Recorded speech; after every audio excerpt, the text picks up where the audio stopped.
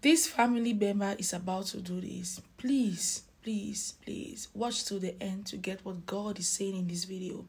In the name of Jesus, amen. Father, we thank you for this awesome word. We give you glory. We receive this word with gladness. We love you, Abba Father, and we thank you for your love that surpasses ours.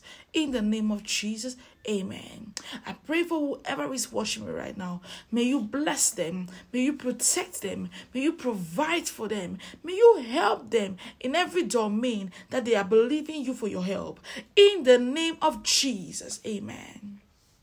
God says, this family member is about to betray you. I don't know why. It seems like it's a competition. Who succeeds first, who succeeds more, who acquires more. But for you, you are just living your life. You're just trusting God for the next levels, just trusting God for more blessings. And they see you as a competition. They see you as an enemy.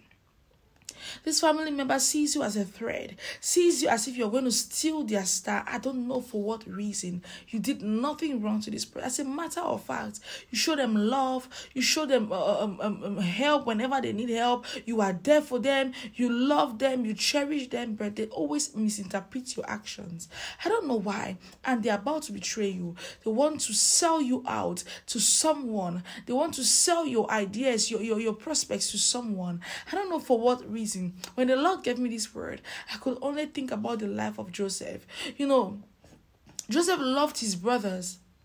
He shared his dreams with them, shared his prospects, shared his tomorrow, shared his dreams, everything. He felt free to share with them because he saw them as brothers, like his own people. He decided to always share everything that comes to his mind. But he didn't know that his family members were his own enemy.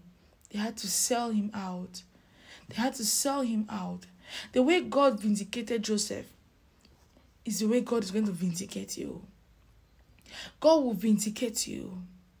God will vindicate you in the name of Jesus. God will help you because of your good heart, because of your goodness, because of your love, because of your genuineness. God will help you, and you are going to be so shocked the way God is going to teleport you. You think you've had blessings. You think God has blessed you. Wait for what God is about to do next. In the name of Jesus, amen.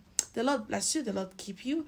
The Lord cause his face to shine upon you. The Lord be gracious to you. The Lord give you peace.